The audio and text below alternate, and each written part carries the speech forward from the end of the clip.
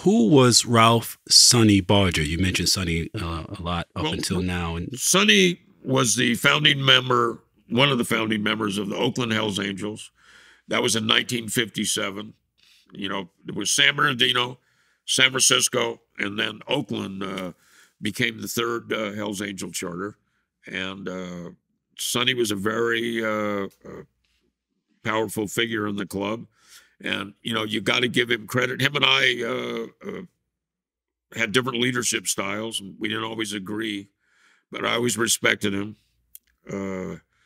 But Sonny has to be attributed to organizing the club. The club was fractured a lot in the 60s. There was a lot of outlaw bootleg Hells Angel charters. There were several Hells Angel charters in Southern California that weren't united. They were individual, independent charters.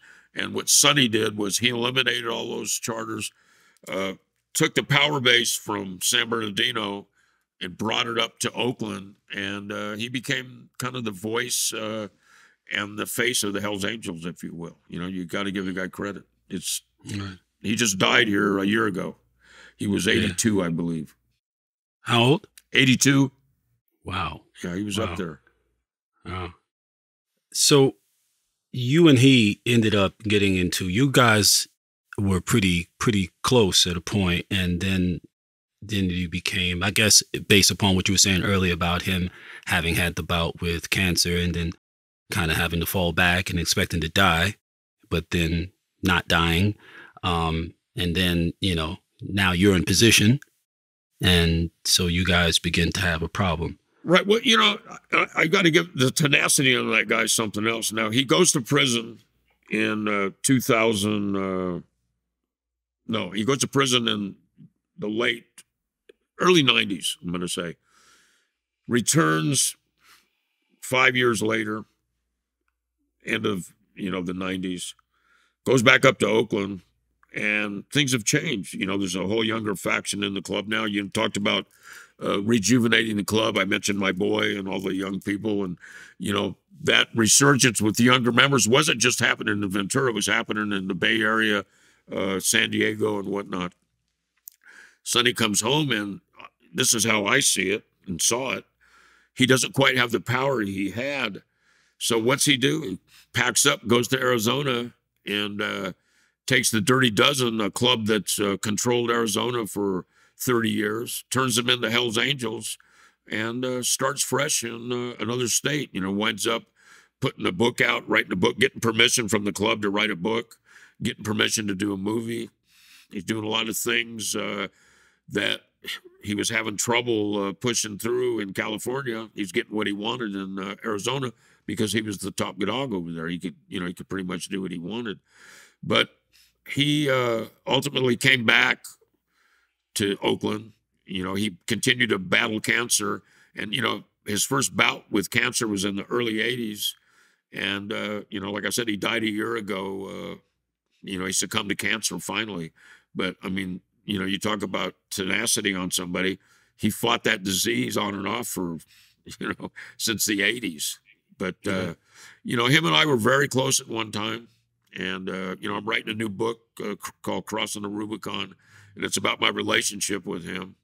And, you know, it was very close. I admired him, but I didn't always agree with him. And I guess if you say I had a fault, it was voicing my opinion when he thought I should have kept my mouth shut. And, you know, I was very vocal.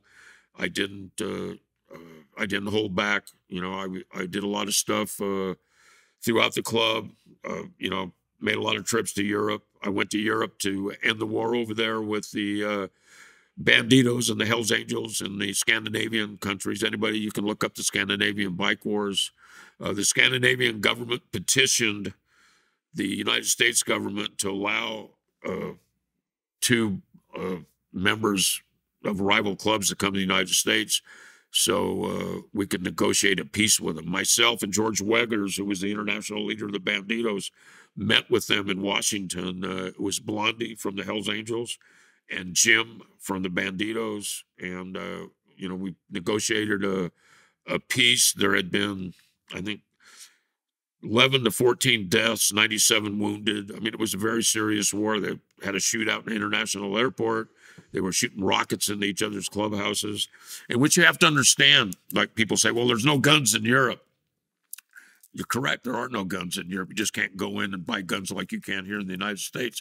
But they have something different than we have. They have local militias. On the outside of town, the local militias have armories where they keep the rocket launchers, the machine guns, and what keeps the public out is a little padlock. So the two factions were going to these armories, knocking them open, and walking away with rocket launchers, machine guns, handguns, and they had a full-on war going there. I know the Bandidos shot a rocket right into the Hells Angels clubhouse, killed 2 or 3 Hells Angels, I think a civilian woman. So when the Scandinavian government, these guys normally would never be able to be allowed to enter the United States. They're both felons. Bondi had murdered 2 guys and had just got out of prison, but he held a lot of sway in the Hells Angels in Denmark. And, they petitioned, the Scandinavian government petitioned American government. They brought him over. We actually had a phone number that if any law enforcement interfered, we were to give them the number. They were going to call Washington, and Washington was going to tell them to stand down and let us do our job. Our job being to broker the peace between the Bandidos in Denmark and the Hells Angels in Denmark. And ultimately they did. And do I think it was entirely because George Weggers and I negotiated that? No, I don't, but I think we played a big hand in it. Right. We were very adamant about, getting this put behind us. I'd made several trips to Europe to talk to everybody. And, when the first time I went to Europe, I went to Amsterdam, and there had been a shootout in the airport. And, I went there, and the Hells Angels basically told me to mind my own business. The Hells Angels in Europe, they said, we're going to kill every bandito in Europe. And I said, you're not going to kill every bandito in Europe. I go, that's a pipe dream, man. And if anybody has the opportunity, there's a video out right now. It was from Denmark. I just did it last year. It's the rise and fall of the Hells Angels in Denmark.